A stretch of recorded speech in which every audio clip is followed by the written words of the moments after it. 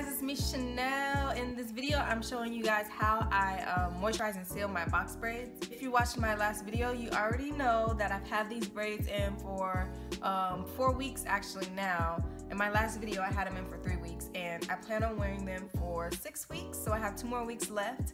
And I basically need to keep them up and make sure that they're looking good.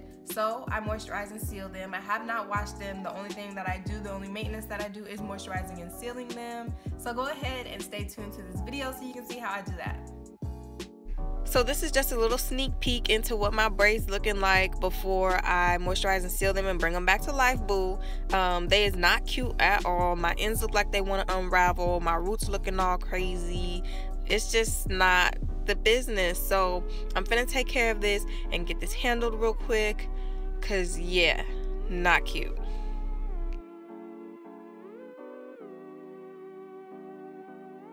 So to start off, I use my leave-in conditioner. You can use whichever leave-in conditioner you got, but I use this Ion Moisturizing Miracle Leave-In Condish.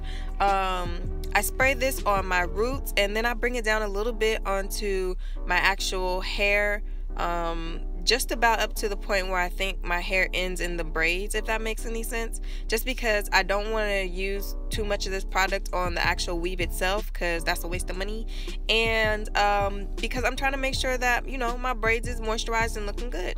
So I spray this in there like I said, and then I work it in real good and make sure that I'm, you know, getting what I need to get. The next thing that I put in is the braid spray. This is braid sheet spray from African Pride. I like this one a lot. It has a lot of like essential oils and extracts in it and stuff like that, so I really like this. Anyway, it makes my hair very, very soft, and it makes the weave soft too. So I spray this in from my roots all the way down to the end of the braid, and I work that in.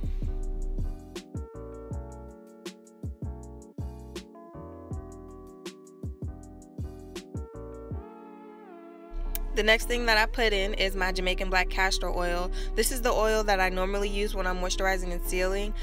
So I do this step anyway. So I figured, why would I skip it while I'm moisturizing and sealing my braids? Don't make no sense. So I go ahead and I pour it in my hands and I make sure that I get it onto my fingertips.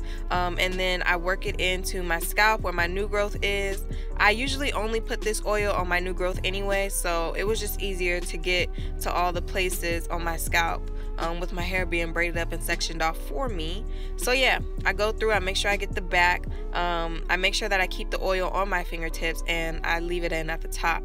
Then I take my almond oil, which you see here, which is the sweet almond oil from Now Solutions, and I add this to the rest of the braids and I work it in to kind of seal off the braid, or seal off, I don't know. It's similar to what I would normally do if I was moisturizing and sealing, so boo. The next thing that I add is the styling mousse. This is like the setting spray or the setting wrap spray or whatever, in the form of a mousse. So I go ahead and I use this. This stuff helps a lot. This little piece that I do right here is very helpful. I put this in and it helps to keep the braid from looking raggedy on the outside. It helps to bring all those little loose strands back into the braid, and make the braids look proper and put together again. So I put this in from the roots all the way down to the end of the braids, and it just helps them to relax a little bit and, you know, look flowy and cute and beautiful and everything.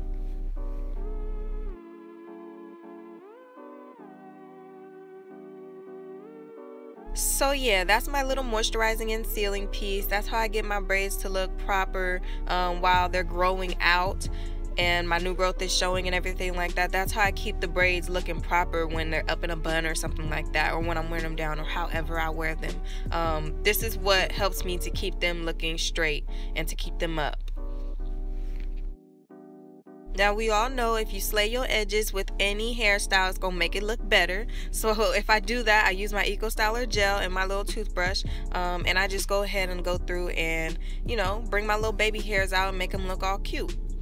And then I style it however I wear it, like I mentioned, either in a bun or half up, half down.